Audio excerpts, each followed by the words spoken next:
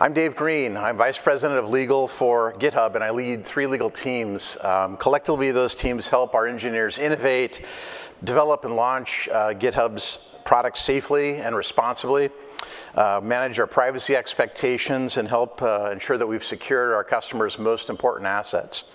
I've got a short time this morning, and so I want to focus my comments on the importance of developing your company's AI story. There's been so much hype around AI. We've listened to it for the last 2 or 3 years. And now that we've got products in the market, there's real scrutiny. You know, folks can see AI's promise, but they want to know how it delivers on that promise and whether it's ready for enterprises to use. So what I would say for all of us, particularly in the financial sector, the road ahead for AI success depends in large part not so much on how we generate the hype around AI, but really how we're using our roles to demonstrate that AI is trustworthy, that it's secure, and that it's safe. I'm going to be using GitHub's AI story, talking a little bit about the launch of Copilot and how we use that experience not only to perfect our own AI story, but really how we're using that experience to help our customers, particularly those in the financial services sector, write their AI story. So let's start.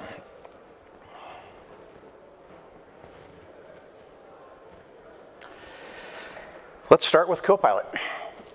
We launched Copilot, it's hard to believe, we launched it over 3 years ago. To give you some context, that was about a year before the debut of ChatGPT. And when we launched Copilot, we really had 3 specific aims. We wanted to maximize developer happiness by enabling AI to sort of solve the routine and standard parts of coding, and allows developers to focus on the fun, the exciting aspects of coding and the challenging parts. We wanted to increase their productivity by putting common functions at a developer's fingertips. And more importantly, we wanted to accelerate software development overall by letting developers remain in the flow of coding instead of stopping and starting as they looked at their various tasks. So in less than 3 years, Copilot has become the most widely adopted AI developer-powered platform. Excited about it, thank you. How did that happen?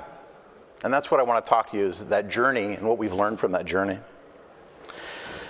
Our engineers, if they were on stage, they would probably point to GitHub's very real impact to developers. And this study with Accenture, I think, is a perfect example that sort of demonstrates, the hype is real. AI-powered coding solutions more generally bring unprecedented and immediate impact to a developer's workflow. As we rolled out versions of Copilot for business, and then more recently Copilot for enterprises, the performance told a similar story of productivity and benefits for a business. And it's not really complicated for enterprises to look at these numbers and understand the promise of AI. You've got developers who are completing tasks faster.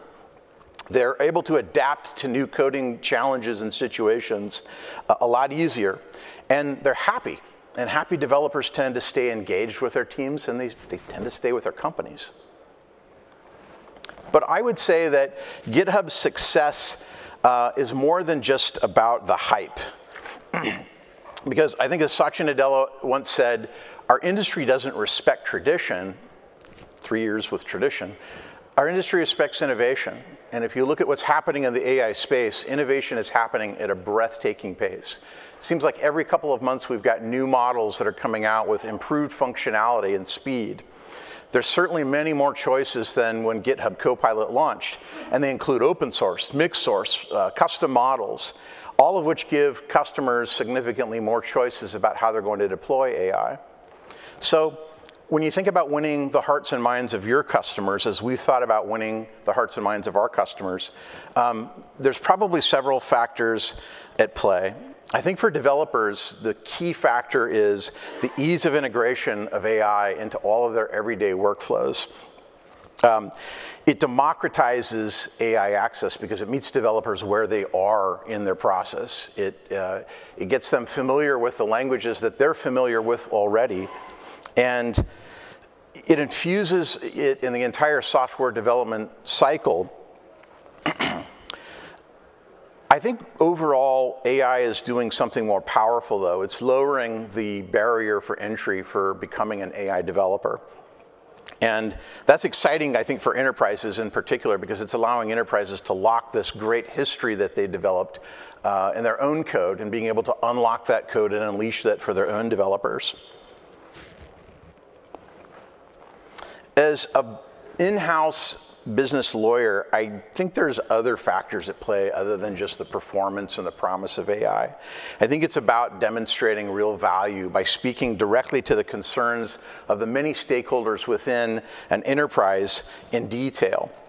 For highly regulated enterprises like financial sector, AI can present some really complex challenges.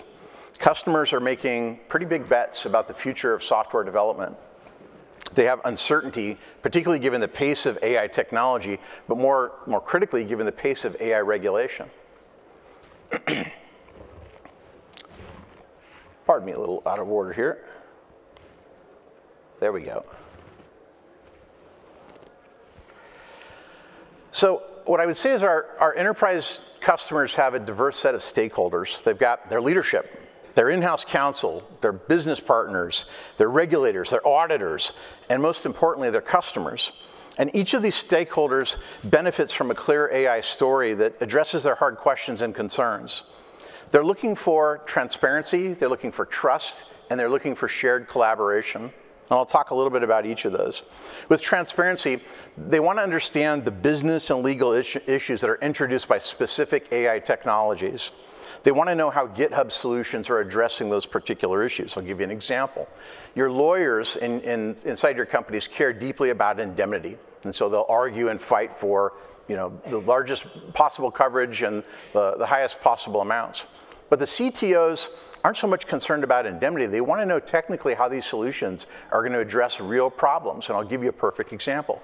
When GitHub first launched, one of the first questions and the first concerns was whether this AI coding solution was a copy and paste machine, whether it just simply regurgitated the code that it was trained on.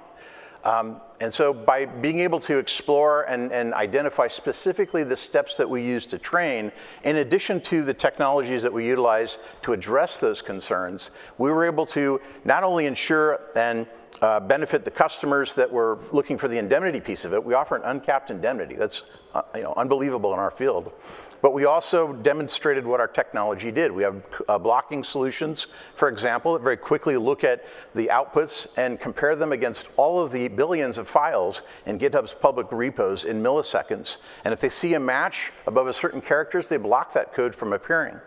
But we also recognize that our open source developers cared very deeply about seeing that their work was credited and that people had an opportunity to look and explore and learn from open source solutions. So we created a code referencing technology that, instead of blocking, actually highlights that code, provides a link to where that code sits in a public repository, and a link to the license so people can investigate some of their compliance opportunities and obligations. With trust, I think customers are looking for evidence that these products have been developed responsibly, and they want to know how we're treating their valuable source code and their data. And then with shared responsibility, our customers in the financial services sector are under a whole bunch of regulations, a myriad of them. We'll talk a little bit about some of them. And they want to know how GitHub can help contribute to those solutions. How can we help them build their AI solutions in light of those stringent requirements? So we took this engagement, we took this feedback, and we turned it into a trust center. And I won't go and walk through all the terms and provisions of our trust center. I invite you, if you have time today, to go to github.com, take a look at our trust center, and see how it addresses specific processes, how it identifies legal concerns and talks about how we address those particular concerns. And I mention that because as you're all embarking on your AI journey, you're going to encompass similar concerns and similar challenges, not just from your internal regulators and, your internal stakeholders, but your external stakeholders. And so it's absolutely critical that, like GitHub learned and like we experienced, that you perfect and refine your AI story so that you can establish the trust, the transparency, and demonstrate the shared responsibility that you have.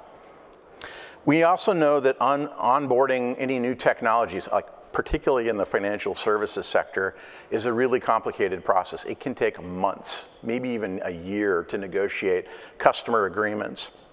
And by sharing this information and by showing a lot of that detail of that process, we accelerate that onboarding process. We get people faster into the products and more quickly onto their AI transformation. So I want to talk about some current trends in AI regulation, because there's more to be written about your AI story as these regulations come down. We've got DORA, we've got the AI Act. You know, it's essential that we unpack as providers, as solution providers, that we actually unpack the requirements affiliated with this regulation. We've been talking to regulators, particularly in the open source space. We've been educating them about the various layers in the software stack and in its life cycle. And the good news is I think we're starting to see some of our feedback reflected in this regulation. You're seeing regulation, for example, that's actually taking a measured approach. It's looking at specific risks that are in each layer associated with each type of stack. It's looking at different sectors that have higher risk versus medium risk.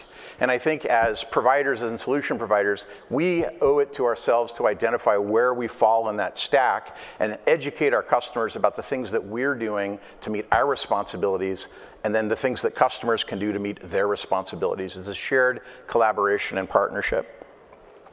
So as soon as we can unpack and identify those, we can begin telling our AI story internally. We can also begin telling our AI story externally. And with that, I thank you for your time, and I wish you good luck, and I certainly welcome you to discuss with GitHub our experience so that we can help you on your AI journey as well. Thank you.